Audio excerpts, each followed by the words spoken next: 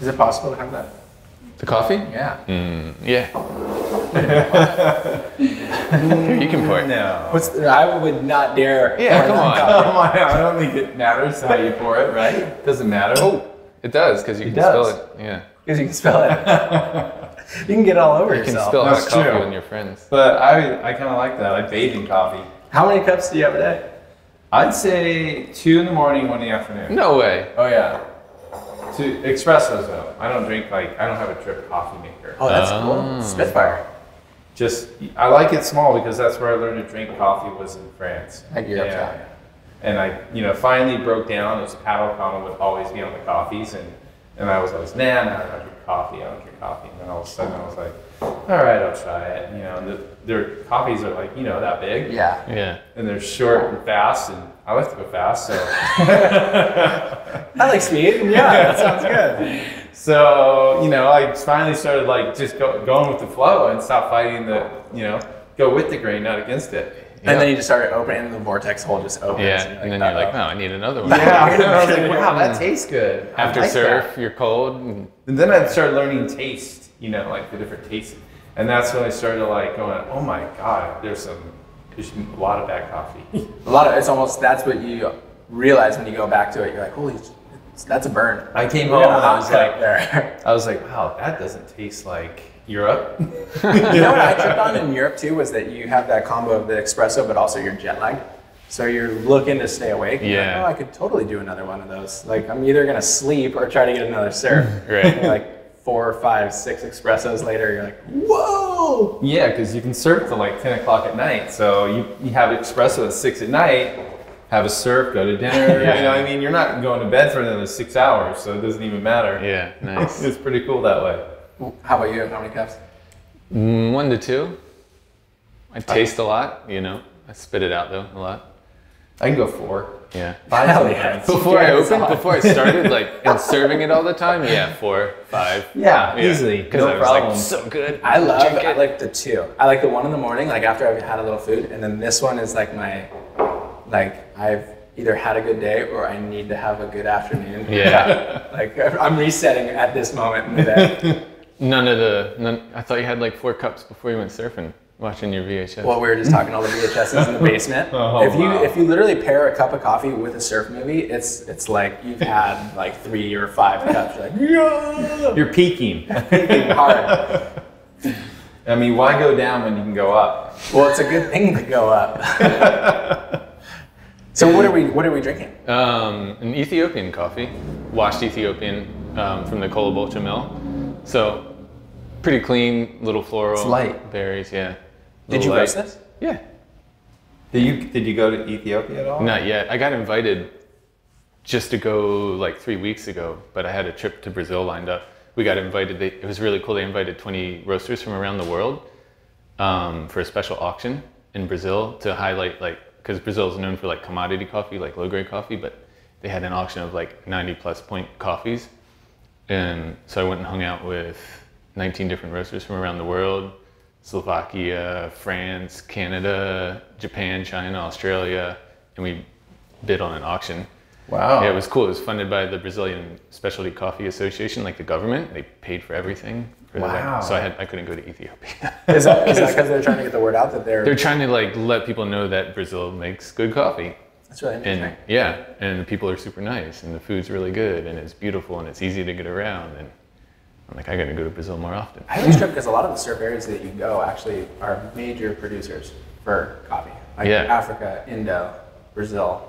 It's kind of the best. When I was starting this, I was like, it'd be so cool if in 4 years, kind of right where I am now, I can go to visit a coffee farm and go on a surf trip.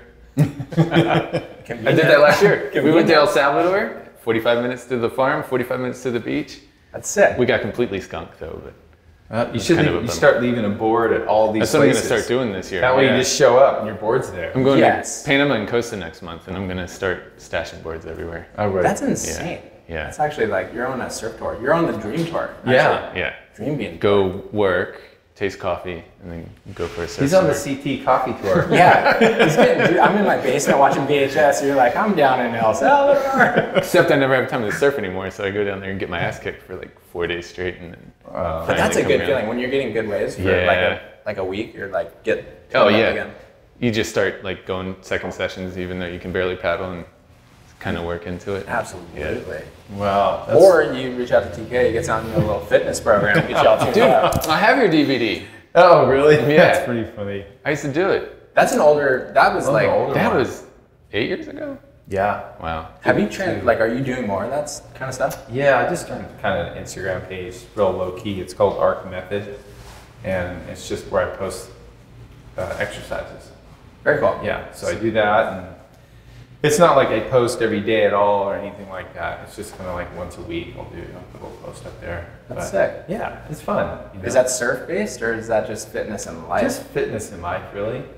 You're fit, dude. TK, I'm like. Did you ever do pencil the is sharp, brother? Did you ever do the I did. workout? Yeah, Pat Dane and I had it. Yeah. Yeah. For a ball, like you didn't think it'd be so hard with just an inflatable ball. Yeah. Well, it's awesome as well because you can travel with that mindset. I don't know what the new stuff is, but like it was cool because it was sustainable and you could just bring it anywhere. Like traveling on the road, it was almost like knowing those little trick tips. It's weird because it's like as I've gone on, I'm using less and less weight and just more like body weight and doing stuff because, you know, talking to Tim Brown, he was like, look, I don't think there's so much power in people that has not come out yet. They keep working out, trying to get stronger, but they haven't even tapped into what they have. So you kind of need to almost go backwards and start going, oh, let's do some more body weight stuff and let's get in positions with just our body weight and see how strong we are. And you find out all these little tiny exercises that look easy when you watch them are actually hard when you get in them. For sure. And so I don't do like heavy weights anymore or anything. I'm just kind of tuned into like, oh, like my knee's a little sore. It's probably because these muscles are shut down. So I just go in, I'll do some single leg lunges or something. You know, I'm turning back and I'm like, oh, okay. Yeah, my knee feels better now. Just because the muscle wasn't turned on. Have you always been that, I mean, fitness forward? Like, where was the start of that? Probably having, like when I was 15, getting those I have 3 fused vertebrae and 9 pieces of metal in my back, and I still do. Whoa. Yeah, so it's like I have to stay on top of it. And back then I was like coming out of that surgery and they were like, you're never gonna surf again. And I was kind of like, you know, give him the middle finger and I was like, I'm gonna figure this out, you know? And I just started reading stuff and I just remember like Tom Kern and Tom Carroll talking about fitness and training. And that's what put me in the gym. I was like the only surfer that was really training. That's what the Tom Kern stuff is so funny because he's like almost such an enigma and he's like, seems really laid back. Like Tom Carroll looks spitfire. Like you could be like, this guy's training for sure. Yeah. But I always loved hearing like Tom Kern was keeping it sharp. Yeah, he was keeping it sharp in his own. He was always open to yoga when he was a kid, like really young. And I think that's what it is just have an open mind. It's like, you know, coffee's going to be different in 10 years. Right. Training's going to be different. Totally. Like what we're doing now, we're going to keep doing maybe half of it, but then there'll be a bunch of new stuff to do. Yeah. You know, there's always, it's just kind of fun. It keeps it fun. You know, I couldn't go into the gym and do the same thing over and over for 10 years. I probably just quit. Yeah. Bored. You got to keep searching and learning and tuning in and keep it tuning fun. everything in. Totally. Yeah. How about in surf? I mean, it's got to be a similar mindset on the wave. Totally. I'm riding different boards now that I'm off tour. You know, I'm riding twin fins and trying out new little models and having so much fun with it. I'm loving it. I mean, you were on tour for like how long? Like we're talking 2 decades. That's so. Was it that long? Yeah. That's nuts. It's too long. Maybe a decade too long, but I don't know. Not even. You got barreled out of your mind. Like that's proper dosage right there. Yeah. I definitely hung in there for a while. You know, Kelly's got me beat, but I don't know how he's doing. I look back on it and I'm like, God, I can't believe I did that, you know. But I think also that's like one facet. Like right now, that's what I was so curious to ask you was like, where's the juice coming from? Because you're fired up still. I love surfing. You know, there's always something better. And I'm thinking, like, what can I do at 48? You know what I mean? Like, what's the limit of a 48-year-old? You know, and I got that bald guy still on tour, and he's pushing everyone to get better. And you know, I got you guys around, and I got Mick around, and just without that kind of, I'm self-inspired already, but just because I love surfing so much, but like it really helps to have like guys around that are fired up that want to just surf no matter what, whether they're contest surfers or not. Yeah. I just like guys that have that kind of like fun enthusiasm in the water when you're surfing with them. Like people that bring you up, you know? Oh, totally. Yeah, I feel like for me growing up, Pat and Dane were like, it was easy because we lived together. So it's just like, Yeah. Even if I wasn't really inspired to go surf, it's like, we'll get in the car because we're going, you know? It's good to have people that communally stay lifted. I think you guys are the most inspired brothers out there. I mean, Mason Ho and Coco and, you know, Mike Ho would probably give you guys a run for your money, but I'd love to see the 6 of you go on a surf trip. There'd be nothing but smiles and good times and good vibes. I can't wait for you to meet Pat, because like if you have a cup of coffee with Pat. He came in the shop, I think. No, Dane came in. Dane came in, yeah. yeah. But Pat, like he's already like electric, and then when you have a cup of coffee with him, he's like, whoa, put your seatbelt on. Yeah, but you got to know his parents, and then you realize like where it all comes from. Gotcha. You know? Well, that's a cool thing with surf. I mean, it's kind of passed down. I mean, we're all surfers. Like, Yeah. it's kind of like you had to learn it from somebody, so you stay connected through that strain. Yeah, your dad's the man, dude. He's a funny He is the man. Yeah. There's a lot of people there's some guys that we know at a localized spot, and they remember his dad, and they're like, oh yeah, your dad. It was funny. It was a pass fail. Like, you know what I mean? I'm like, am I told to go in right now? It's like, well, you're good. Yeah. No, it's all good when they love him. You know. I was laughing because in San Diego, well, just moving down to San Diego area, I literally get into an Uber, and she's like, oh, like this lady, really nice lady, and she's like, oh, you surf? I'm like, yeah. She's like, do you know Taylor Knox?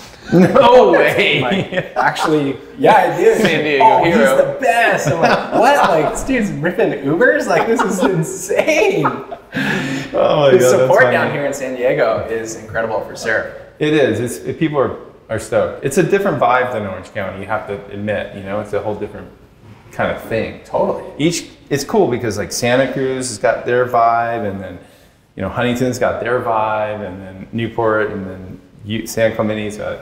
It's cool how you go down the coast and each town has its, I don't know, kind of like strain of surfer that's been molded by the elders of the town. That's cool.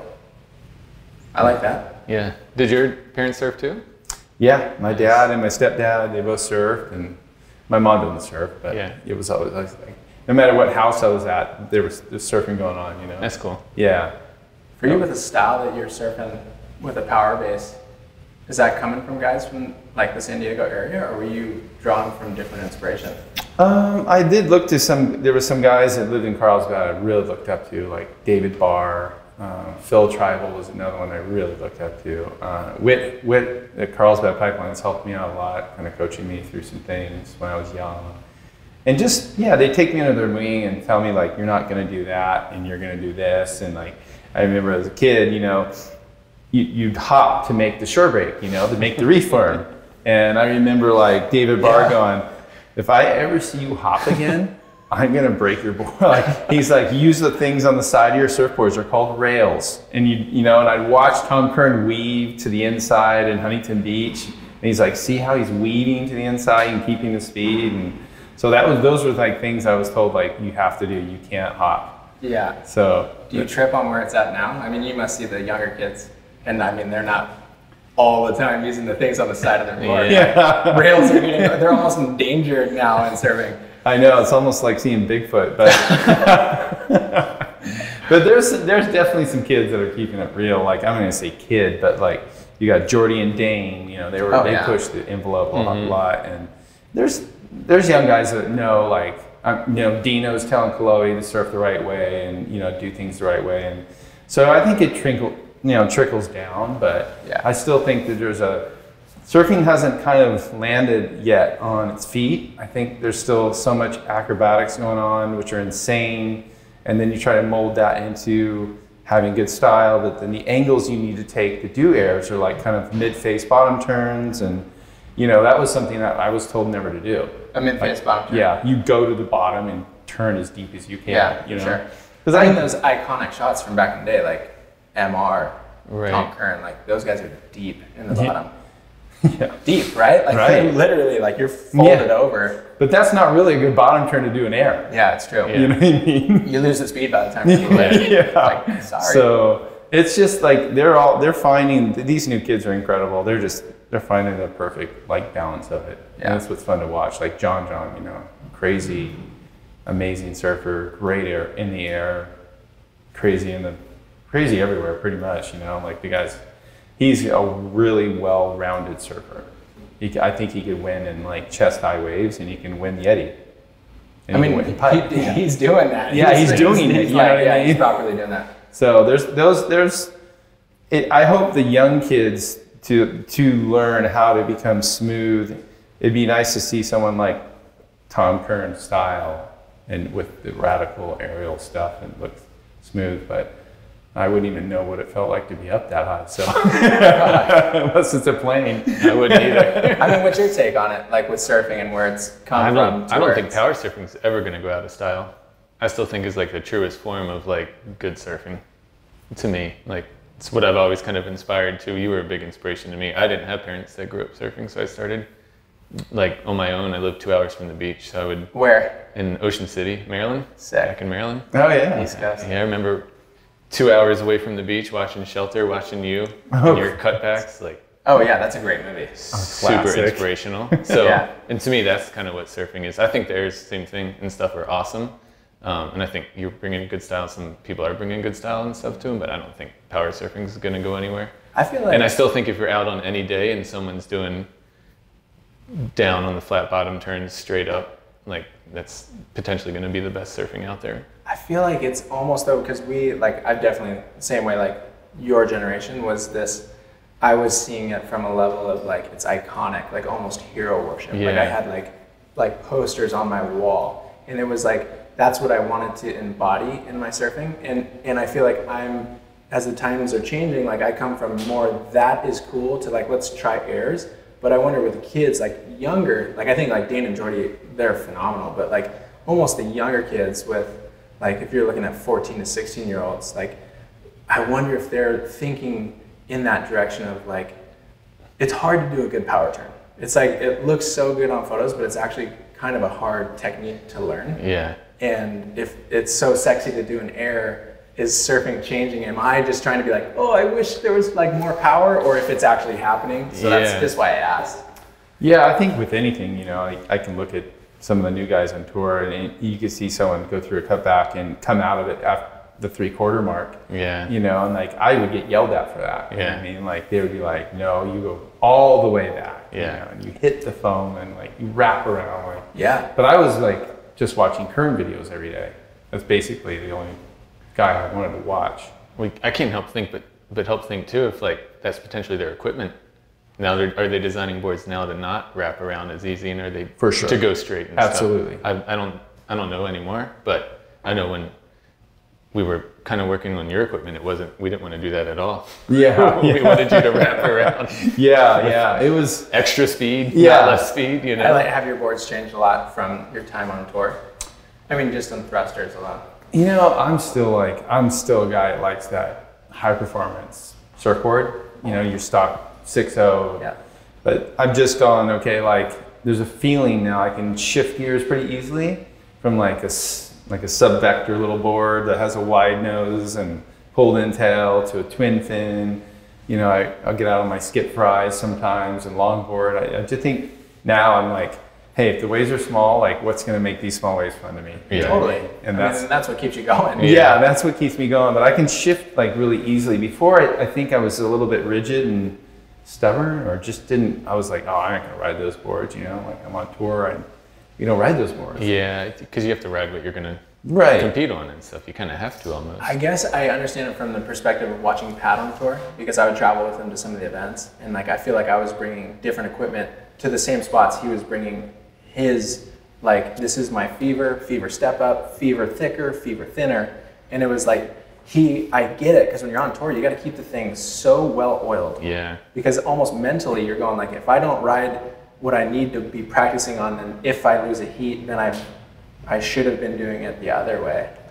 And a lot of times there were probably heats back in the day which I wish I had a twin fin. You know what I mean? Like, but the judges would just scorch you. Scorch you. You know, they'd be like, "You're riding a twin fin." He doesn't care. Yeah. You know, now it's cool because they're opening up. I think Kelly riding some twin fins and stuff. They've been like, "Wow, okay, why don't we just judge this?" Now it's acceptable. Yeah. You know, instead of judging the board he's riding, he's not taking it serious.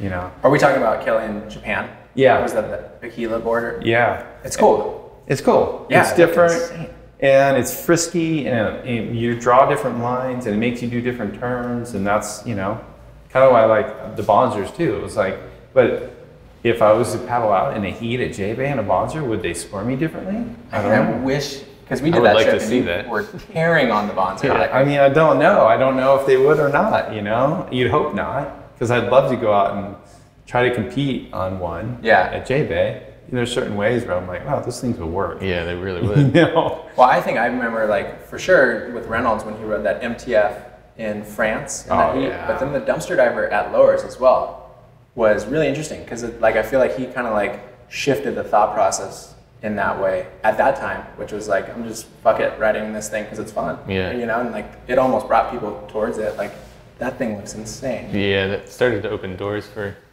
I think, you know, different boards.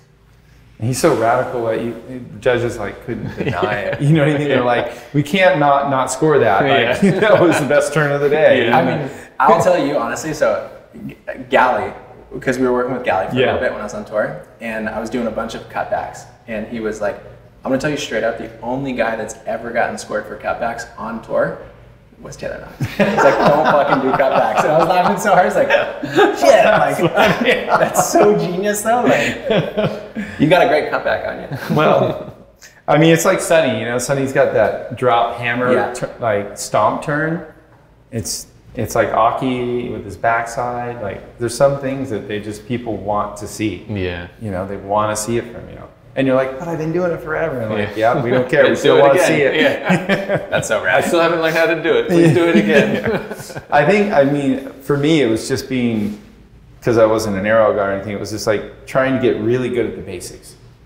Bottom turn, basics, you know, like cut back. Like, those are just basic turns that beginners, you know, do. Yeah. So that's all I was doing. It's like perfecting the basics.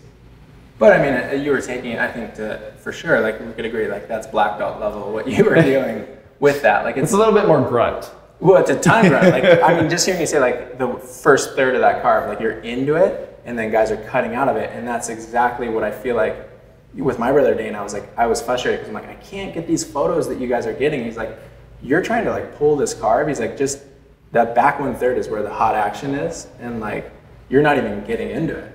Right. And so then my mind started thinking, it's like, it's actually really hard. You don't naturally really surf powerfully on the level of what you guys are doing. Right. And sometimes people go into a carve and then at the end they go flat. The board will go flat. Yeah, you want it for sure. That's a tendency. You know? And so that's like, it's like, where do you draw a line? Is that more difficult or less difficult than bringing it all the way around? Yeah, and the fins breaking loose instead of just... To me, it's easier to break into a slide than it would be to carve around. Less risk. Matters if it was bamboo fins or not.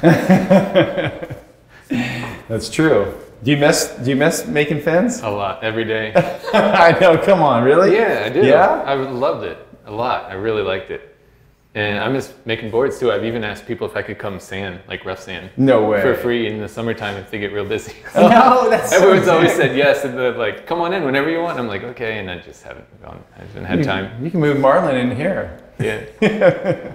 We might get his son to start working in here eventually. I think that'd be cool. I remember when he was born, like rolling down the slope. Yeah. And stuff on the rolly chair. Yeah. That's bad. No, I really miss making fins. Fins is like, that's like a whole nother vortex. We're talking equipment. Yeah, because people people completely don't even think about fins too. Yeah, I'm almost scared to think of fins. Like, it's almost so overwhelming to me that I don't understand it. That I just go like, I like this set of fins. Now this is my constant, and I'll move it through my equipment, which is so sad. It's kind of cool, man. I know it's scary to open the box, but once you open Pandora's box, you learn a lot. Like, I got Mick handed me these fins that were so funky looking. I was like, dude, there's no way those things work for me. And he's like, I swear, just put them in your board for a few ways. And they worked. And I was like, damn, they do work. And they're so weird looking. Like, that shows you there's so many different variations of fins. And like, I will never forget, Al Merrick said this to me, like in the 90s. He said, we were talking about fins and I was thinking about maybe trying something new or new shape, you know, and he goes, look, I shape my surfboards around my fins. It took me 20 years to perfect this fin template. And I was like, I've never heard anyone say I shape my surfboards around my fins. Holy shit, that's like, we got a good set of tires on this thing. Like, let's get a chassis. Yeah, I mean, you're not putting race tires on, you know, like a Corolla. You know? Exactly what we used to say. You don't put 10-speed tires on your F1 car, you know? That's so hilarious. Yeah. Don't put cheap plastic fins on your brand new board. Oh man, remember the FCS ones? Oh yeah, those are bad. Plastic, fantastic. Yeah, they just go like, Yeah. no rebound. And there would be no rebound. It'd be like this slow coming back. But people would be like, look how flexy these are. I'm like, that's not good. Yeah. Like, you're stoked on that. Yeah. Telling people, flex is not good Yeah. unless you're riding one of those maybe single fins, you know, or something. But even then, I just don't like flexi fins in any board. Do you like single fins? I do like them. Okay. I mean, I like them better in a longboard than I like them in a shortboard. But Can you confirm, did anyone on tour ever tell you that your fins were too light when you were using bamboo fins? people did say that. Yeah. Yeah. Too light. Too light. Too light. And they floated. Yeah. There was something to the. I think it was a competitive advantage they were taking. They were taking advantage of Taylor, messing with his Who was it head. that was saying? Was it like somebody saboing you before heat? Like, Oh, I don't know about. Oh, you got those fins again? They're too light, mate. For some reason, it was too light. Yeah. Like said Yeah. nobody ever. I think it was just a balance thing. You know, right now I'm using fins that are made from that G10 material, and I'm digging that Yeah. because it's so stiff. Yeah. It's That's So pretty good what's the stuff, G10 actually. material? It's like an epoxy layup, I think. Like almost like I think it's like an impregnated epoxy fiberglass thing or something. So I It's- don't know. This Naked Viking fin company is making these fins, and they're somehow getting 6 extra layers of fiberglass in each fin. Yeah. And I can just notice the stiffness and the twang and, you know, the foil of them, and just digging it. You know, so I went from super light bamboo fins to now I'm using fins that, you know, have a little bit of weight, but everything really interesting. Yeah, you can go buy good. sheets of G10 in the perfect size. You can make when we get your shed set up and we're making boards. Elliott's We'll been go get telling me, G10. like, we gotta drop a shed and let's go DIY. Let's just do it. Yeah. Drop a Start shed. making boards and fins. Tanner's, he's got the spot. Let's Yeah, connect on yeah, roots, just shape them outdoors and just under no lights, just like the rails Yeah. are looking like that. Like, we're gonna need a pretty good fin here. That's why we're at all. But So, yeah, I think you got to open up that box just to keep surfing fresh. Try different fins, templates, and you know, you'd be surprised. that's really Yeah. interesting. It's interesting because I did the complete opposite when I was out here making boards and surfing a lot. I was riding everything, like a different board every session. You know, I'd go up in the attic at moonlight and I'd be like, what's up here today? I'm gonna take this out, and it'd be like some old lynch or something, and I would never riding the same board consistently. So every time I went out, my surfing was just all over the place. And Yeah, that's the thing. that's like the opposite way of going down. That's like you free know? radical positioning. Just Yeah. like, whoa, here we I go. don't even- Bam, bam. I think I would go out in sessions and not even know if I'd be able to surf. It's the thing. It's like you love to speed the process up, but at the same time, to do it justice, you got to go out and spend some time on like one board. Yeah. And go, okay, this is how I refine this. You know, like if you keep jumping around all the time, you're gonna be like, oh, I forgot what that feels like. What was that Yeah. again? Yeah. I think that's why my wife surfs better than I do. I saw your wife at Swami's when Yeah. you were gone. I hate to bring it back to coffee, but it is similar in the way that like I don't even have the vocabulary with fins yet. Like coffee, it's like, well, that tasted good. And to me, it's like, that fin felt good. And if I go it's like, oh, that was fast, that was slow, that was tight, that was loose. Yeah. But it's like, you almost have to slowly build up that, like how you even describe things, how they feel, or in this case, taste. Right. And then you build off of that. Like, Yeah, start with the base. Yeah.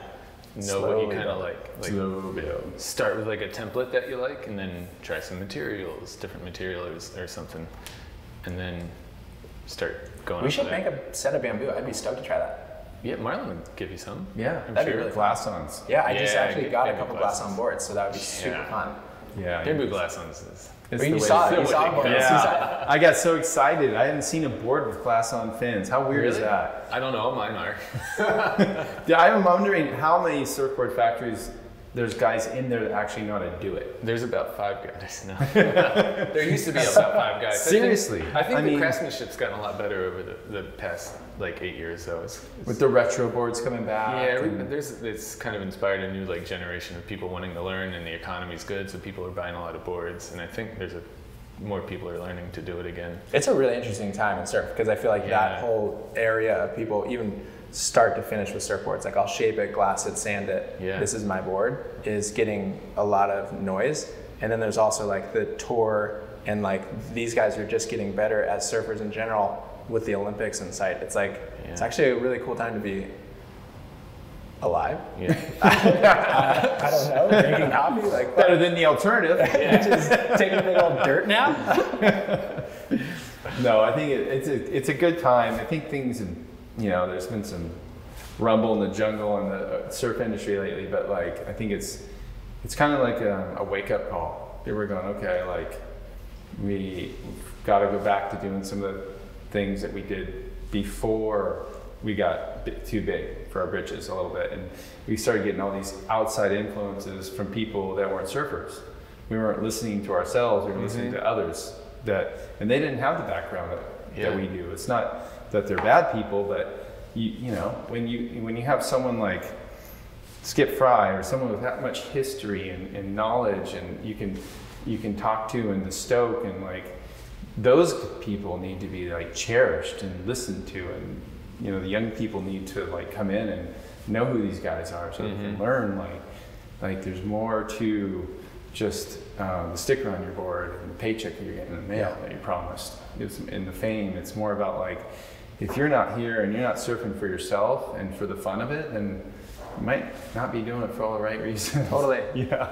I mean, it seems like a lot of people at the top of the companies aren't thinking about the love of surf. It's a lot of it's almost mushroomed out into like this other world. Like I almost wonder, I was curious your perspective on that. Like I grew up in Gotcha, was almost already, like I see the ads of like who was on the team, MCD and Gotcha, and then it kind of passed. Like a lot of these big companies, is that a circular thing where companies come up, they get really massive in surf, and then almost something smaller gets bigger? I have a feeling there's going to be some smaller things growing pretty soon, out of all this, for sure. I mean, you look at MCD, you look at their logo. I mean, they were Volcom before Volcom. Yeah. They were core. Like that was Literally. Yeah. Yeah. They were watercore. Yeah, they were like, it was like, whoa, that team is. You'd look at that team and just be intimidated. Yeah. Jerry Lopez, Derek Ho, Sonny Garcia, Martin Potter, Rob Machado. It was like, holy moly, Yeah, like, for sure. and Archie, like everybody was on there. They were just really strong individuals, and it was a strong company. And I think now that some of the guys that founded all these companies are stepping away, because they're getting older and it's their right to sell their company. So there's nothing wrong with it, but like it's this new generation, guys your age and stuff, that are going to start stuff and they're going to do something super cool, and everyone's going to go, yeah, I'm going to go with this brand because I know it's ran by core guys. That's that's an uplifting thought on it, because it is a little dark. But it's in the thought. Yeah. But I think something good will grow from it. Yeah. You know what I mean? I think people will step out and go, okay, it's time for me to get out from behind this desk and start to be a boss. Yeah. Make something happen. Yeah, start a company. What's your thoughts on the Olympics? I know it's kind of like a big, weird, like not taboo-ish question in surf, but like, do you think it's like going to lift it up even further? Or is that like, because we're talking things going in a big direction or core? I think it's great. It's surfing's Olympics. Honestly, like I still have that part of me that's like I always be super appreciative of being on the tour. Oh, for sure. I feel the same. Like, Totally. It's a great discipline. And there are those surfers out there that want that. They're like, they want to win and they want to compete, and that's cool. Now the world is seeing surfing for the first time in these Olympics, So I just really hope it's not in like 2-foot jump closeout shore break. Yeah. You know what I mean? Because you only get one time to make a first impression. Right. And so my theory was like, yeah, maybe the Kelly Slater wade pool is a good idea for the Olympics, you know, like just so you're guaranteed, the world is guaranteed. This isn't, I think for the Olympics, you have to remember this Olympics isn't for, it's not for us really. It's not for the surfers that already love surfing. It's for the rest of the world. Are they going to be interested? You need to make them interested, get them interested. Yeah. Do you think they're going to new. think though that surfing takes place in a wave pool all the time though? That could happen too. Down the rabbit hole we go, man.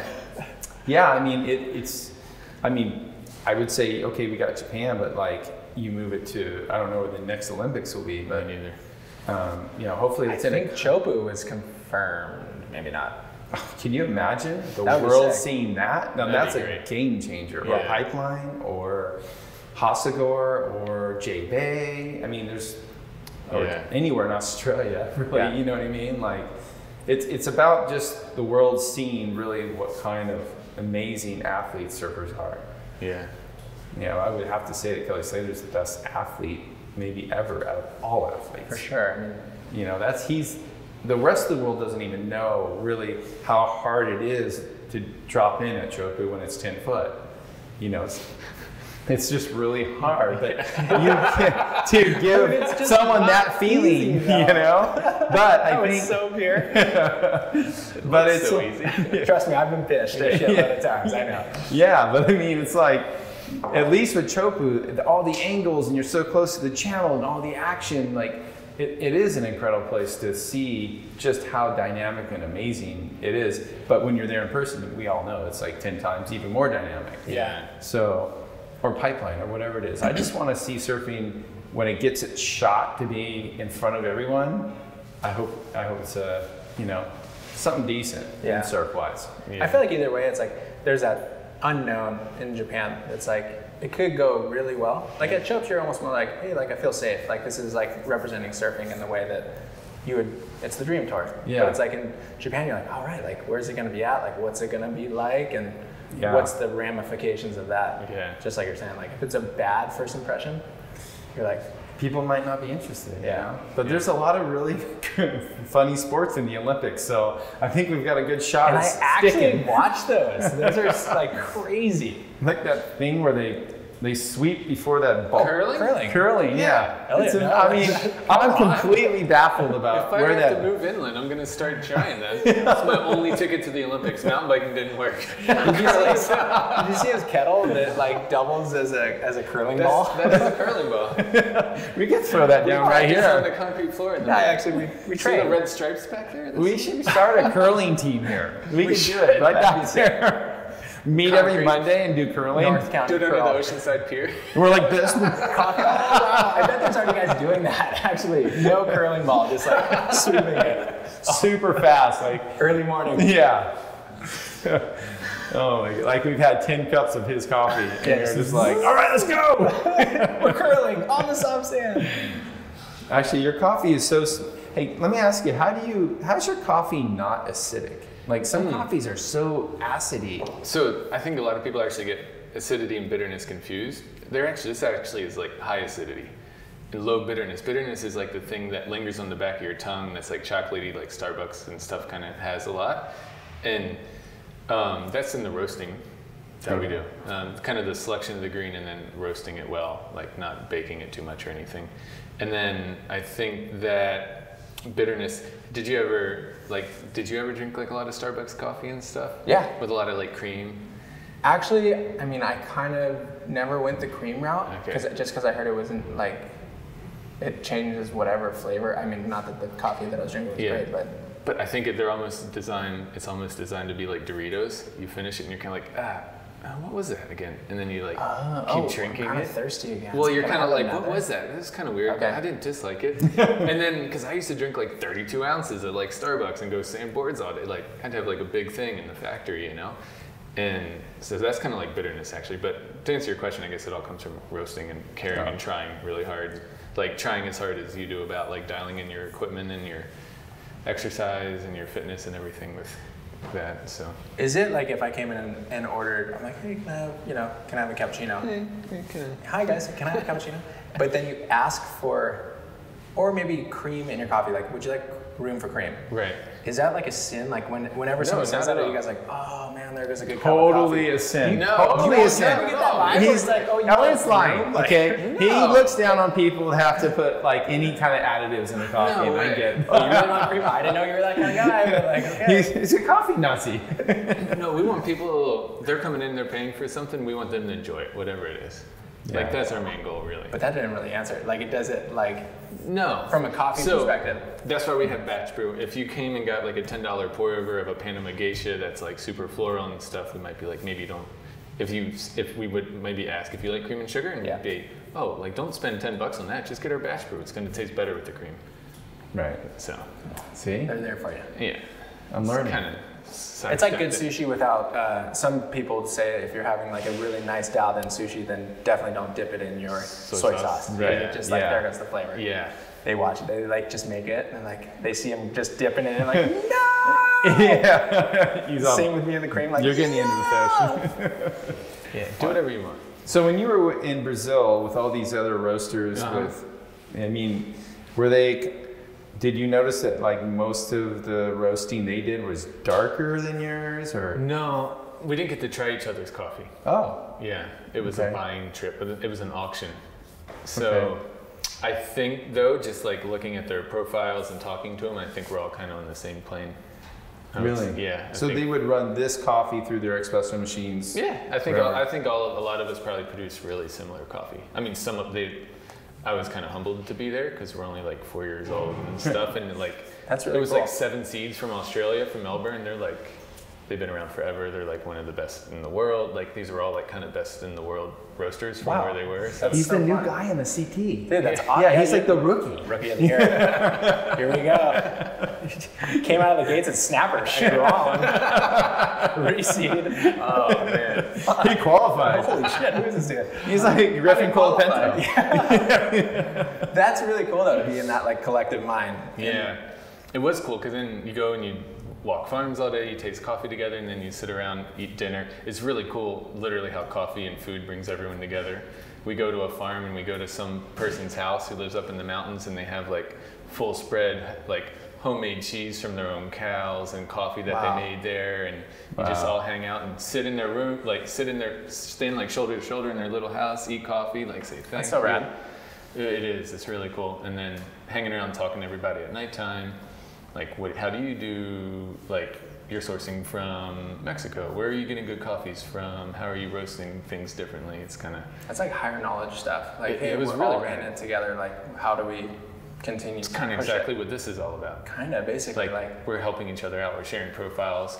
I'm in here, like, brewing coffee. Hey, Jeff, come try this. Yeah. Like, what do you think? Is this good? Is this bad? Because nobody actually really knows what good coffee is really like and what bad coffee is. We might look back 10 years from now and be like, remember when we were drinking this stuff? This is the early FCS fans. all the way back to instant coffee. Like, the whole thing comes all the way. Yeah. Psych. We had her on the whole time. Full, this is great. This cafe had a big dialed. Oh, that's funny. Yeah. Well, So- thanks for having us. I mean, Yeah. this is really a fun spot to meet up. Thanks for have an coming afternoon by. Yeah, thanks for having us, buddy. Cool. Good I connection. really appreciate it, Elliot. Yeah, I'm stoked you guys got to meet. He's getting the kind of, I want to dial him in with all the good people of San He Diego. literally has been my like life coach, North County. Like, No, I seriously haven't, though, dude. like it's like crazy because we did when I first moved in. I was calling you for surfs, and you're like, hey, like, let's go to the pool, Alga Norte. You're like, Yeah. oh, I'm gonna train with Sean Taylor. And I Yeah. was like, oh, cool, like I can meet you there. And then literally we're driving, and I'll never forget. You're like, dude, you're so stoked. Like, there's a place, and they have their bread right here. They make bread, and then there's the best coffee I've ever had in my life, and I traveled all my life, and this is the best coffee. And Yeah. then I think you even mentioned Happy Pantry with the live cultured stuff. Oh, Yeah, Happy That's Pantry's great. Yeah. I was tripping. So then basically I just went, like, after that, of course, was like, oh, thanks so much. And then I just did the research and then like popped into every store, and they've become like my favorite crave. So Yeah, best coffee in the world to me right here. Thanks, man.